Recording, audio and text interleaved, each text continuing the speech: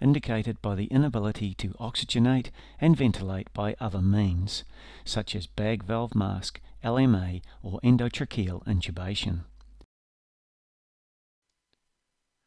This commonly used can't intubate, can't oxygenate kit has a Leroy jet ventilation set.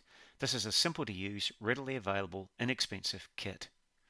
We will demonstrate the cannula cricothyroidotomy. The kit comes with its own tray, just add a 10 ml of normal saline. For adults, use a large bore cannula. Draw up a few mils of normal saline into the 5 ml syringe. Attach to the non-safety cannula by removing the plastic plug. You are now ready to go. Take the Leroy tubing set, which is one piece. Identify the standard oxygen attachment and attach to the wall.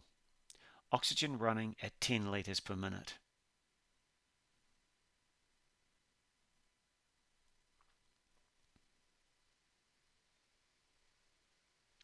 Unravel the tubing to lay the delivery end on the chest of the patient.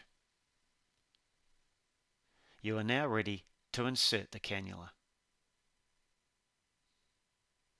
Have the cannula ready attached to the syringe and good to go.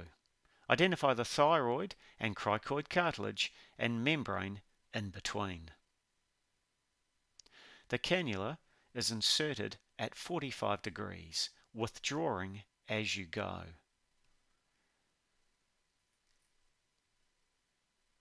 Noting bubbles as you enter the trachea.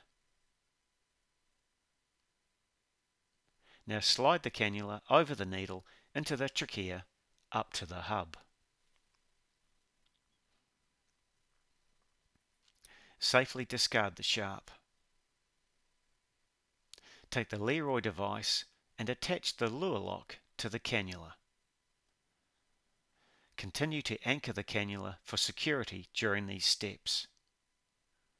Commence ventilation by simply occluding the open port. An initial insufflation of 4 seconds followed by a ratio of 1 to 4. When the Leroy kit is not available, common use items may work. One setup includes 2 5 ml syringes, cannula and oxygen tubing. Always test and practice with your equipment. Each department may be different and have different oxygen tubing, different 5 ml syringes, and you need to make sure that the connection works.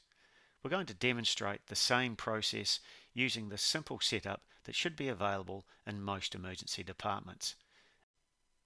As with the Leroy setup, have 2 ml of normal saline in the syringe and attach it to the cannula. Identify the cricothyroid membrane and stabilize with the non-dominant hand. Insert the cannula at 45 degrees.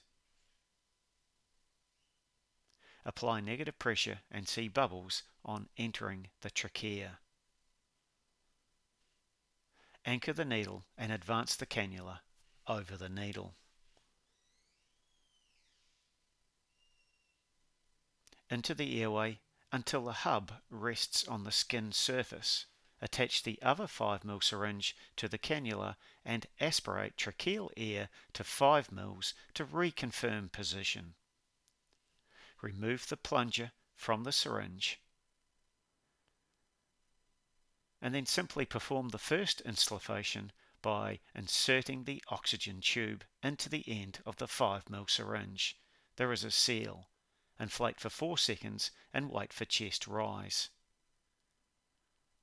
For any method, some key points to remember. The oxygen supply should be connected to 10 litres per minute of oxygen. Secure the cannula hub to the skin with tape after the first insufflation. Inflate 2 to 4 seconds, watching for chest rise.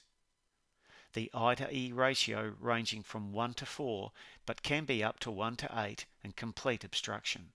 A 5% fall from maximal oxygenation prompts further insufflation. Placing nasopharyngeal airways and oropharyngeal airways may aid exhalation.